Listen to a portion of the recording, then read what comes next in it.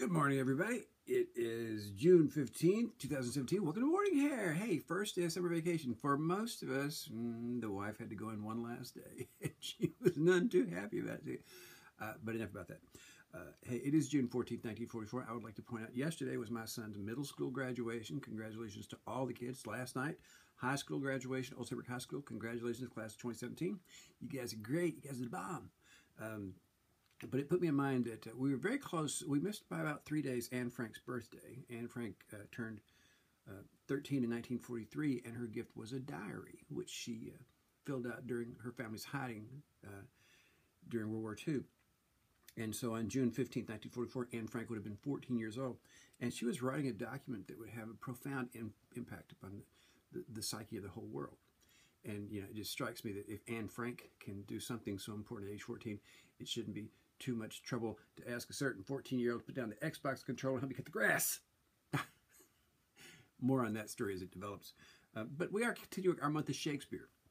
And today, one of my favorite Shakespeare plays, which I've actually taught this before to 8th graders, and they didn't really appreciate it. I didn't care. I had a lot of fun. Richard II, which is a play that doesn't get performed as often as I'd like. But Richard II became king at the ripe age of 10. Now, to understand the kingship in England, you have to know what the principles of legitimacy are, which basically says that when the king is king, his firstborn son is next in line to the throne. All right? Doesn't matter if he has 14 sons, it's the firstborn son that's next in line. Now, if the firstborn son has a son, that son is third in line, or second in line, third. He's the next one. So this caused some problems when Richard became king, because Richard's father was the Black Prince, who should have been king after his father died, but the Black Prince died before Grandpa died. And so when Grandpa died, it went to the Black Prince's son, Richard, who was only 10 years old. And so by the time he was 14 years old, he was ruling a country at age 14. Yeah, and probably didn't worry about the expiration of his Xbox Gold account. Wasn't worried about something like that. It expires on the 21st. Anyway, in Richard II, you know, a leopard can't change his spots. That saying came from Richard II. Yeah, when Richard says, rage must be withstood, give me his gauge, lions make leopards tame. Because the lion was the symbol of the Plantagenet house of which Richard was part. I think, no. Richard was some other house. That's matter. Anyway, he was not a Lannister. That's the important thing.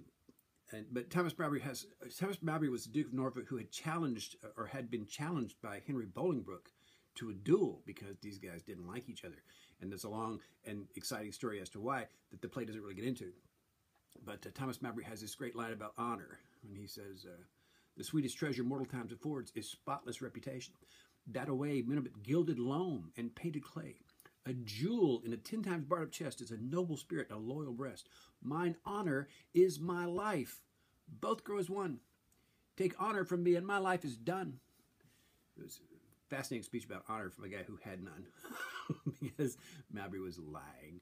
But anyway, I always like that idea that, you know, the best thing you can have in life is a perfect reputation, a spotless reputation. We have, especially in this internet age, you're allowed one mistake, and that's it. That's it. One mistake, and we will never let you forget, depending upon the heinousness of the mistake. So once your reputation is gone, it's a hard thing to get it back. So maintain that spotless reputation. You know, one of the things that can help maintain a reputation is doing things that your dad knows needs doing, even without him having to ask you or pry you from the couch with a tool to get you out the back door. Just saying. Hey, that's it for today. I'll see you guys tomorrow morning. Morning I'll be posting, you know, the school year, when the school year's going on, I was posting at 5 o'clock in the morning. God, that just was terrible. But now that we've got summer for a couple months, I'll be posting a little later in the day. Wow, it's almost 8:30. I think I'll take a nap. See you tomorrow. Bye.